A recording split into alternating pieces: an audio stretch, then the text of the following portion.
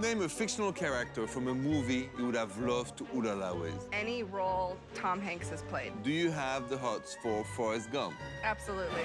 Bonjour, I'm Simon Marcel, romance expert. As a Frenchman, I love to talk love.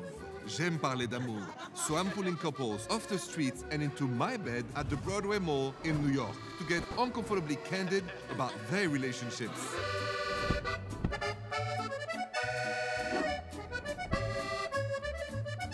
There's a lot of movies these days about superheroes and all this. Okay, so I'm gonna give you a superpower. Okay. In bed. This is a great question. It would be the ability to turn to stone. The ability to fly.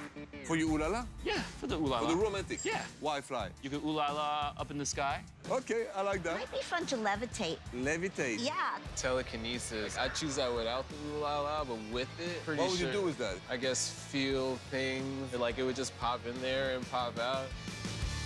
Do you think that going out to the movies is a good idea for a first date? If you're a little shy and you don't want to kiss in the bright light or in public, you can hold each other's hand, I would say yes.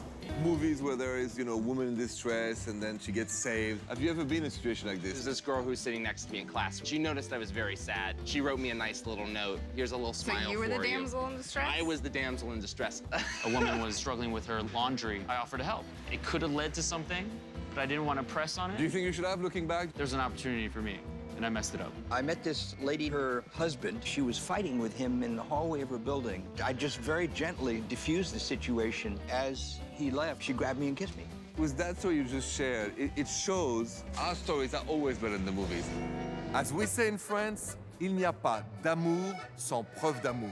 There is no love without proof of love. Au revoir. As a Frenchman, I love to talk love. J'aime parler d'amour. So I'm pulling couples off the streets and into my bed at Chicago's Block 37 to get uncomfortably candid about their relationships.